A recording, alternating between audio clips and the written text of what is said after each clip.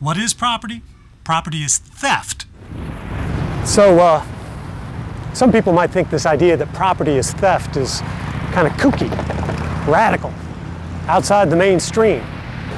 That's really just because this modern system of property ownership is all that most of us have ever known. It hasn't always been this way, and it needn't always be this way. Ideas about property change. Take this guy, for example, Jefferson Davis, the president of the Confederacy. He fought for a system of slavery, a system where people could be property, bought and sold and traded.